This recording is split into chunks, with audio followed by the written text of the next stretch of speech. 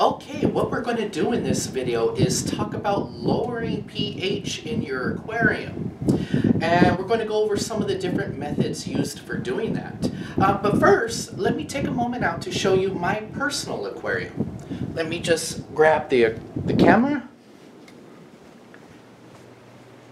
Okay, what we had in mind with this one is kind of making this one a double view. This is the aquarium when you first enter my house. And then when we walk over into my living room, we actually have a view of the other side. And this is why the aquarium has no background.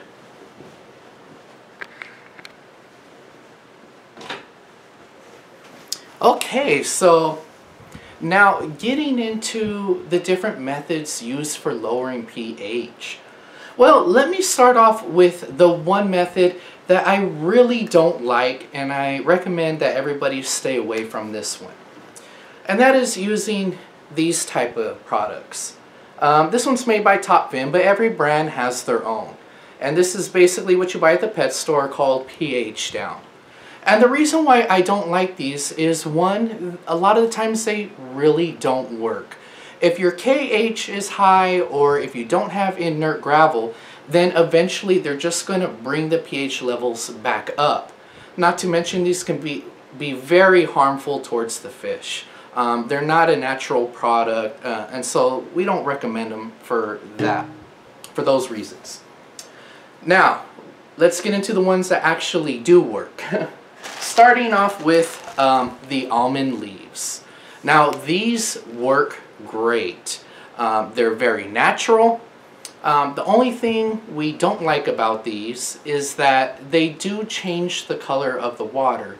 They make the color of the water kind of like a tea color, and it can be a little difficult to get rid of.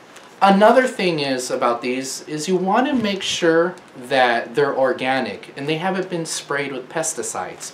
Because if they have, then you're actually kind of putting those pesticides in your aquarium. And of course, we don't want to do that. Now let me move on to the next one. Peat, or peat moss. There's several different versions. This one here is made by Fluvial. And this one is kind of along the line as the leaves. It changes the color of the water. Not quite like a tea, a little bit different, but it's the same principle. We want to keep the water nice and clear. However, this does work great. It did lower the pH, and it's natural, so it's a very good method of lowering pH. Now for the next one I'm going to talk about, I don't have an example here with me, but that is Driftwood. I don't know where my Driftwood is, but one of the things we don't like about Driftwood is it can be difficult to figure out exactly how much you need. It's not always based off of how big your aquarium is, but also how high the KH is and how high the pH is. Another problem with Driftwood is it can be difficult to find a nice, attractive piece for your aquarium. But the biggest problem we have with Driftwood is that you're limited to how you decorate the aquarium. Now, there's nothing wrong with doing it natural. We used to have this one set up all natural gravel and driftwood and plants, and it looks beautiful. But we like having the option of changing it. We let the kids come over and they get to pick out whatever they want, and so on. Because of that, we really didn't want to keep the driftwood. So we went looking into other options, which led us to the next one, which is RO water, or reverse osmosis water. Now, if you're going to do RO water on your aquarium, first thing you need to do is to buy a filter. This is the RO Buddie. They only run about $50 on Amazon, and these work great. They're easy to install. They come with everything that you need. And also, we use this. And this is Kent RO, right? And what this does is it's the minerals you need. I'm not sure if the camera's picking that up. But basically what it's showing there is how much to pour in the RO water to give you the pH levels, KH levels that you need. And it even gives you a guide of the type of fish that require certain pH levels. So let me talk a little bit more about how RO water works. With moss and the almond leaves, basically what you're doing is you're suppressing the hardness of the water, or the pH. So everything that makes the hardness high and the pH high is still there. It's just being suppressed by these. And we know this because if you remove these, then actually the pH levels go right back up. On reverse osmosis water, what you're doing is you're actually removing everything. You're removing the good and the bad. And then the idea is to add in only the good.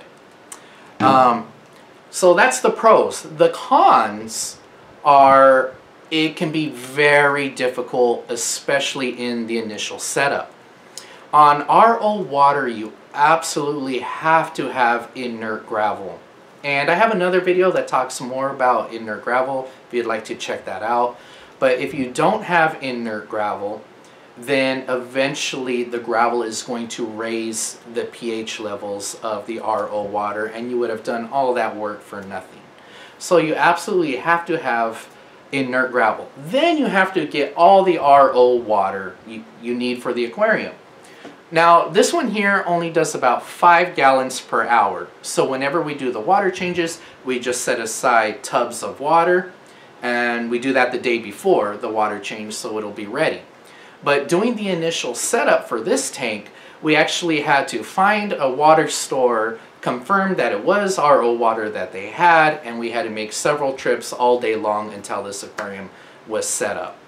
So that's kind of the pros and cons about doing that. I will put the links to the RO Buddie and the Kent Marine, the Kent RO Right, and I'll also put a link to some inert gravel in case you're curious and would like to check that out.